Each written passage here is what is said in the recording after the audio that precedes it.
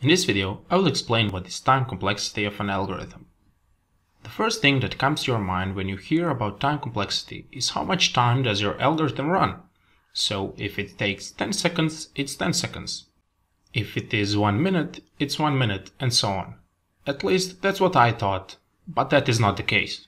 We don't measure the exact time because it depends on way too many factors like CPU, computer temperature, other open tasks on your PC, memory, and so on. It would run differently on different computers, so we can't measure that. That is why, in computer science, by the term time complexity, we look at how the algorithm performs based on the input size. Let's say that you need to print each element of an array of 3 integers. How much time would it take? Well, we have to do 3 operations.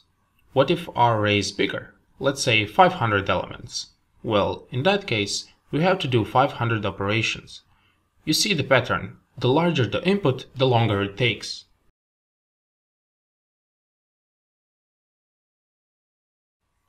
What if we wanted to put that on a graph? We can see that printing each element of an array follows linear complexity, because for n elements we have to do n tasks. But is that the only complexity? What if we just wanted to print out one element? Then we just have to do a single line of code like print array 10.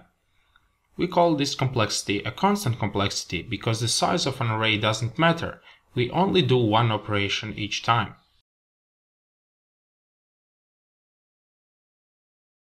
What if we wanted to compare each element of an array with all elements of a different array?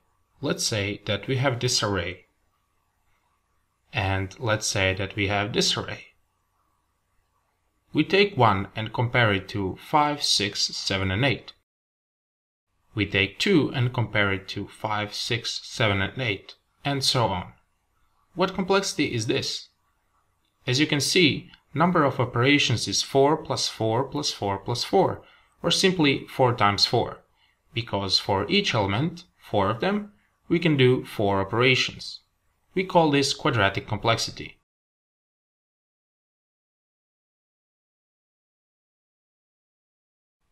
There are other types of complexities which we will cover later in the course, but for now remember these. At the end of the section I also included some practice problems where you have to determine complexities, so make sure to do those tasks. And I will do some examples as well. See you in the next video where I talk about space complexity.